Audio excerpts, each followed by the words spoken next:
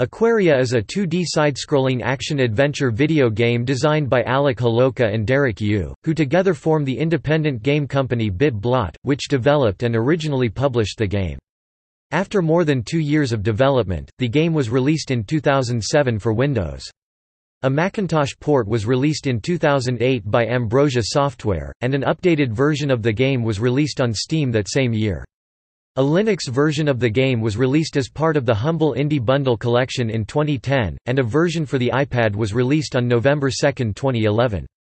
More recently, an Android port of the game was released as part of the Humble Bundle with Android 6 collection in June 2013. In 2009, the Aquaria soundtrack album was made available for sale. It includes all of the music in the game as well as a new 9-minute vocal track and a few remixes. The game follows Nyjah, a mermaid-like woman, as she explores the underwater world of Aquaria. Along her journey, she learns about both the history of the world and her own past. The gameplay focuses on a combination of swimming, singing and combat, through which Nyjah can interact with the world. Nyjah's songs can move items, affect plants and animals, and change her physical appearance into other forms. These forms have different abilities, such as firing projectiles at hostile creatures or passing through barriers inaccessible to her in her natural form. Reviews of the game were generally positive. Critics focused primarily on the visuals, music and atmosphere as particularly praiseworthy. Additional positive comments were made about the controls and gameplay, while critiques centered on the map system and a limited variety of objectives. The game won the Sumas McNally Grand Prize from the Independent Games Festival in March 2007.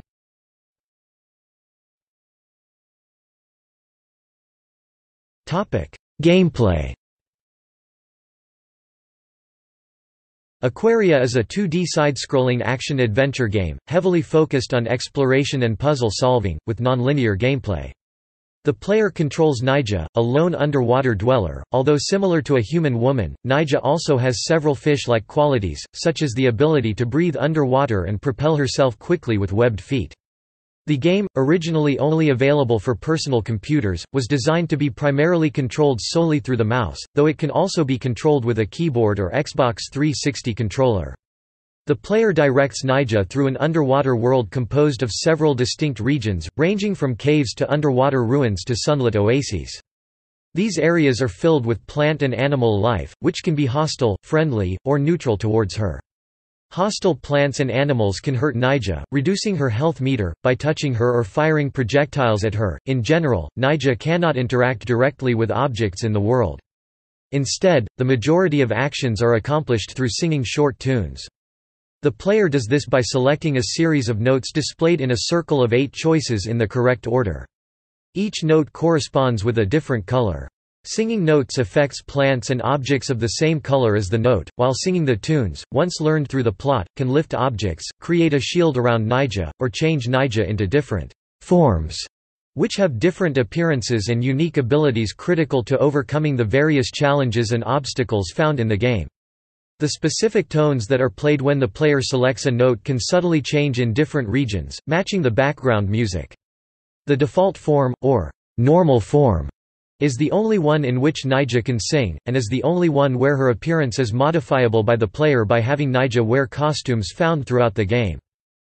Other forms, which can only be used once found in-game, are the energy form, in which Nyjah can shoot projectiles to attack enemy creatures, beast form, which allows Nyjah to swim faster through the water and eat small fish to restore health, and nature form, in which Nyjah can shoot seeds that produce flowers and spiky plants that can harm other creatures.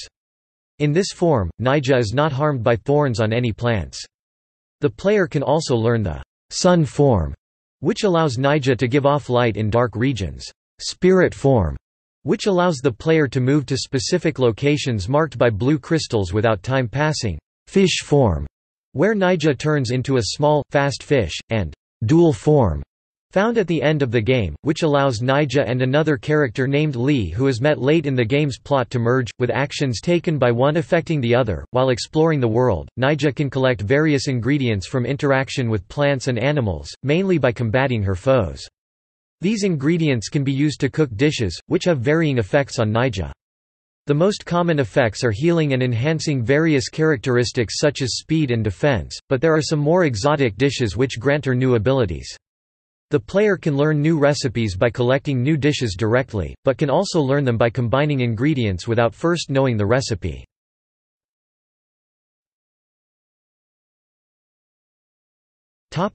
Plot. As the game opens, Nyjah has lost almost all of her memories, and is unaware of the world outside of her home as she lives as a simple creature. The player is told this in voiceover narrations in the form of a story told by a future Nyjah. These narrations serve as the primary source of information about Nyjah throughout the game, though there are occasional cutscenes. After being confronted by a shadowy figure and being shown a series of flashbacks she does not understand, Nyjah awakens. Feeling loneliness as the only member of her species, Nyjah decides to explore the world around her. As the player explores, Nyjah discovers more and more about the history of the world, Aquaria, and about her own past. The player is not forced to go through the plotline in a set sequence.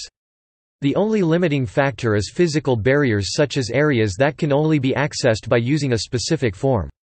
Combinations of these physical limitations place some plot elements later in the game. The narrative for the majority of the game is centered on Nyjah's exploration of a series of ruined civilizations that she finds, each with a large monster in them. These civilizations make up the different regions of the game.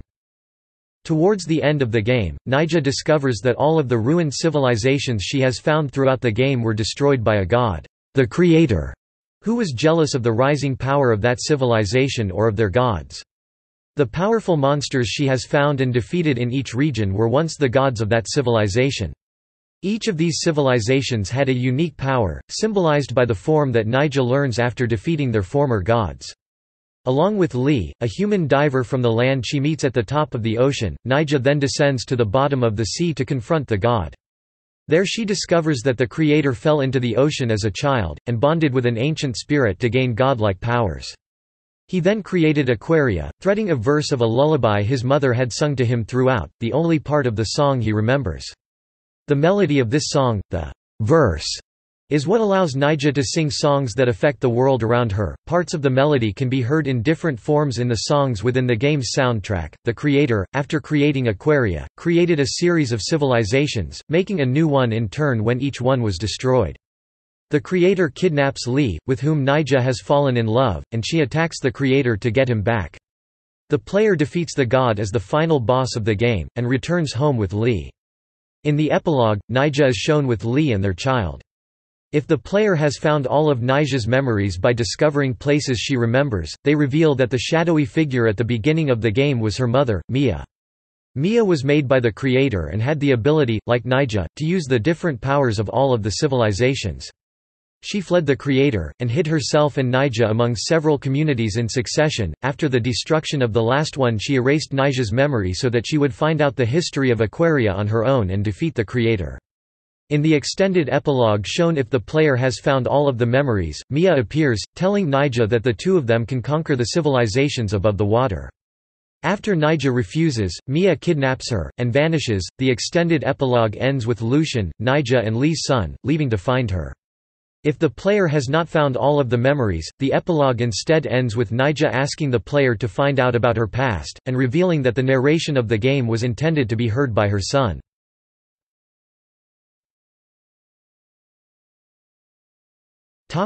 Development. Aquaria was developed by Derek Yu and Alec Holoka over the course of 2 years, off of a concept that Holoka had thought of a year prior. Yu was the lead artist, and Holoka handled the programming and audio components.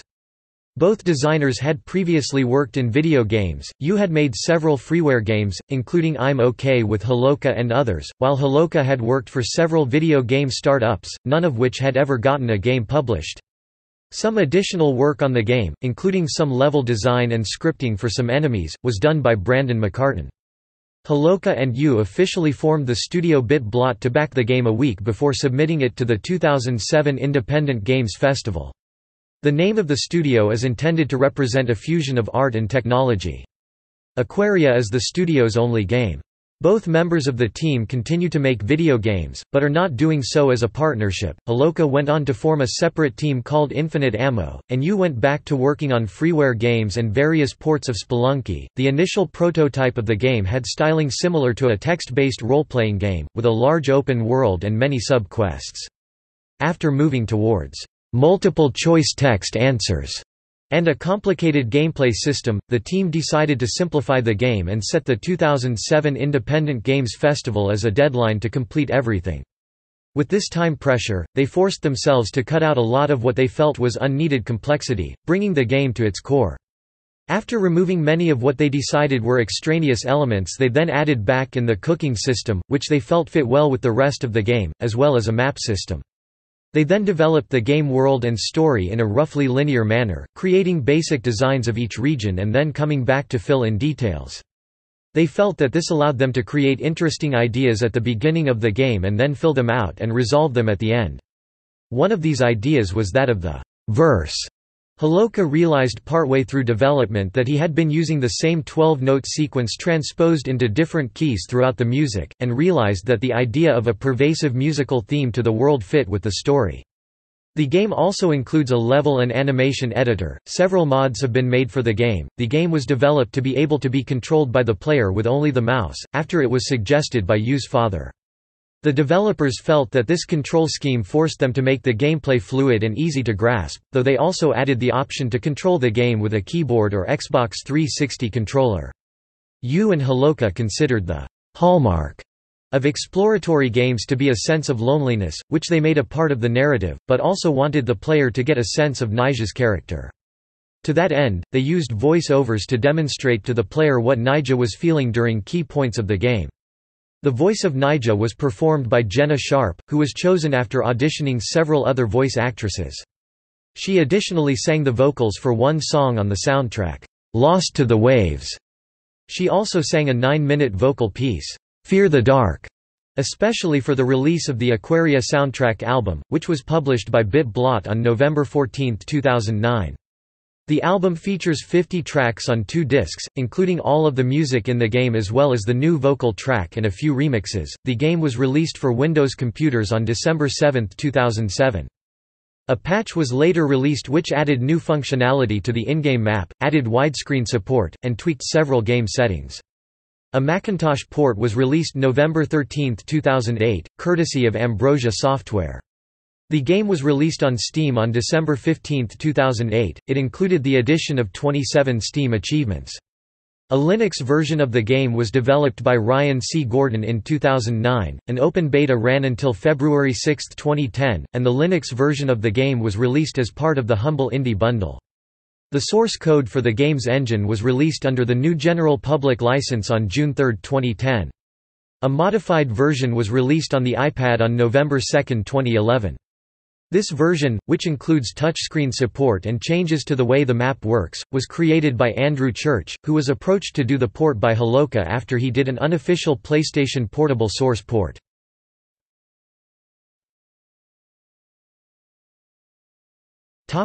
Reception. Aquaria was the Sumas McNally Grand Prize winner of the 2007 Independent Games Festival, and was also a finalist in the categories of Design Innovation, Excellence in Visual Art, and Excellence in Audio. The festival praised the game's fluid controls, unique, nonlinear gameplay, and vibrant hand-drawn storybook-style graphics. The game received praise from many different reviewers. Cam Shea of IGN called it, "a stunning effort from such a small team." Richard Nake of Game Critics called it, "an extremely high-quality product," and a fine example of the side-scroller genre, while Chris Dolan of the AV Club termed it, "not so much a retro adventure as a fresh take on everything that made the old 2D adventures great." Praise for the game was centered primarily on its visuals and atmosphere. Hyper's Tim Henderson commended the game for a rare and genuine sense of exploration, wonder and discovery. A review by Scott Colborn from the Globe and Mail termed Aquaria, "drop-dead beautiful," with a "deep and affecting story," and summarized it as, "a game you can get comfortably lost in." Other reviewers, such as Tom Bramwell of Eurogamer and Chris Holt of Macworld, echoed the praises for the graphics and atmosphere, while Craig Pearson of PC Gamer UK added praises for the music and voiceovers, and Susie Ox of McCliff praised the music and story. Other praises for the game came for its control scheme and for the gameplay mechanics, with Holt calling out the cooking system as worthy of praise. Though noting that the visuals and presentation of the game would be the first thing that players noticed, Nathan Cox of PC Powerplay claimed that, "From a design standpoint, Aquaria is a triumph," with the right amount of complexity and level design that is spot on. Several reviewers, such as Bramwell and Holt, criticized the map system present in the initial version of the game as being confusing and difficult. Other reviewers had different concerns, such as Henderson, who critiqued the initial release version for lack of widescreen support and being occasionally fiddly, or Nake, who felt that the control scheme was not as intuitive when using an Xbox 360 controller. Shea and Pearson felt that the game could have used more puzzles or a wider variety of quests and objectives to balance out the exploration and combat. They did not feel, though, that these downsides compared to the game's positives, with Pearson stating that the good far outweighs what are, essentially, niggles.